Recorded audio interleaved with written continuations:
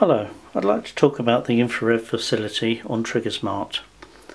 As you can see, the setup is fairly simple, just two cables going from the control box into Triggersmart infrared transmitter and receiver. You can see here on the sensitivity control it's set right down at about 11 o'clock and it still works fine, as you can see. It's no problem at all. You can rotate the control right round to 3 o'clock and this becomes more sensitive to very small objects, so it really doesn't matter too much where this control is set. If you have no signal, which I'll demonstrate by changing the angle of the receiver, you can see the sensitivity light comes on immediately, and you will find that we have to rotate right round to about 9 or 10 o'clock before the light goes out. This shows there is no signal available, so the beam is actually going from there into there, so that doesn't help us at all. So to prove we have a good signal, we rotate the sensitivity up, say to about 2 o'clock, it doesn't really matter too much, and we just turn it around until we get the signal. Now whether you're 6 inches or 6 feet, it doesn't really matter. That sensitivity position won't really change. So say, to actually get the thing very, very sensitive, we can turn this up. But obviously if you turn it up too much, it will force trigger. As you can see here, the camera keeps force triggering. That's what we don't want to do, so just back it off quite a lot. That is the infrared transmitter and receiver. If you've got a problem, we need to check a few things. Firstly, we need to check whether there is actually an infrared transmitter beam. To do this, you can actually look down the beam and you can see there is a light. Very small glowing red light. That shows there is an infrared transmitter being transmitted. If I disconnect this, you'll see nothing. So we plug this back in again and we can see the light again. Similarly, if we actually have the thing off of infrared position, again no infrared transmitter light. So we have to have it in the infrared position. This goes for the receiver as well.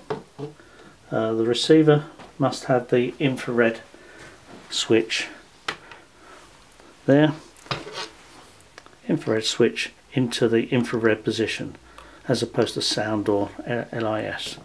So let's just put this back again.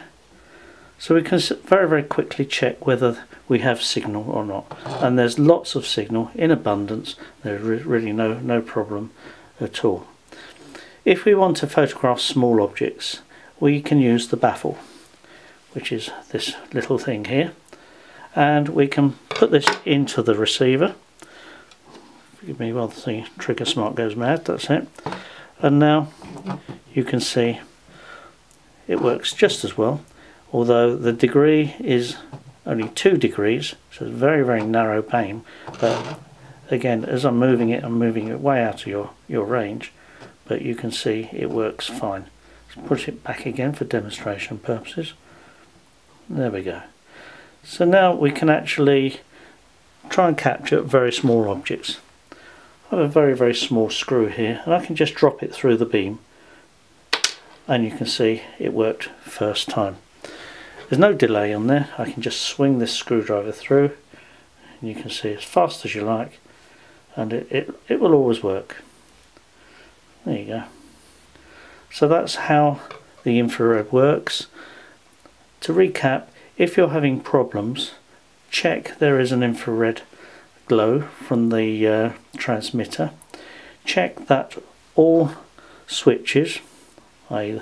the switch on the receiver and the transmitter, and also importantly the back of the MCT1 is in the infrared position. Otherwise you won't obviously get a signal. Let's just do this again. So that's the infrared system. If you have a fault, we need to check to firstly make sure that you have the glow. Secondly, we have to check the switches, and if you still cannot get it working, it could be a faulty cable. There is another fault scenario as well, which doesn't often happen.